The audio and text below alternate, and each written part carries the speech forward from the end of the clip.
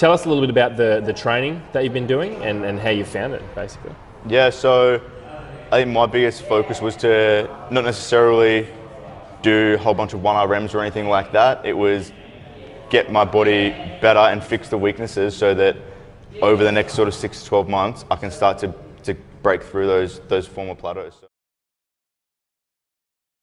It's like just exceeded everything. Like I sort of expected to sort of just come in, do my sessions, have a bit of homework, and then sort of go away. But like after the first session, little things that you sort of tweaked from that first get-go was just like, hang on, maybe he knows quite a lot more about than what I know with my background. I used to think that, not necessarily had an ego, but used to think that I could do my own programming, but straight away. What is your background?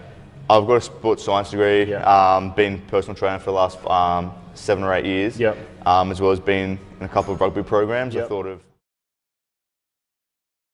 concept to the leaking energy with my squat in particular. Something such as really small as the angle that my pelvis was at, I guess, my hips.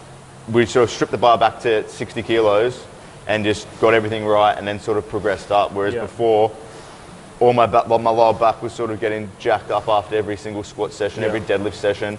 And it's a tiny little pelvis adjustment, and then getting my breathing right as well with that brace in is really helped. That was the other, sort of all just clicked, like even the other day in that second last session or third last session.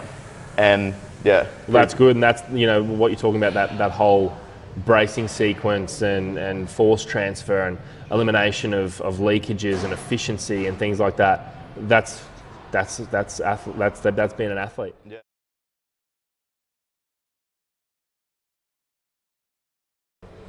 I think it would have pretty much just looked the same as what I was doing before, which definition of insanity, expecting a different result from doing the same thing over and over, as well as I wouldn't have had like different things in my shoulder, like my external rotation, things like that. I wouldn't have had somebody identify those weaknesses to then work on. I just would have thought, oh, my shoulder's a bit cooked, I'll roll it out a bit.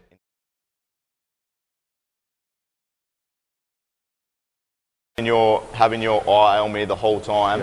I found in some programs, nothing against team programs by any means, but the coaches generally looking after sort of 30, 40 blokes got a big job in a weights room. There might be a couple of interns, but they don't have that time to spend 1 hour fixing Sam Need's transfer of force and his power clean. They need to be sort of close enough is good enough. If he's cleaning at okay weight, then that's okay, he's ticking that box.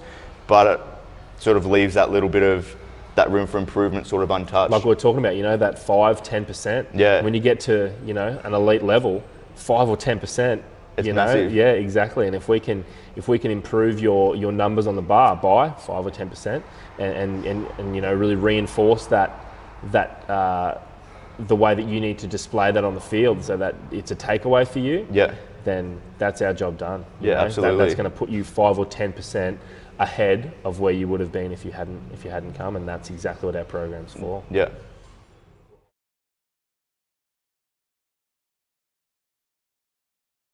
But if anybody's sitting on a fence as to whether they should come in, just do it. Try it. If it's not, if you don't like it, then you can leave. No one's going to chain you up and keep you here. So you got nothing to lose by coming in and getting somebody, an expert in their field, to sort of have their eyes on you and make a program for you with that one-on-one attention out of a group setting to a little bit of love. Make you little bit of love.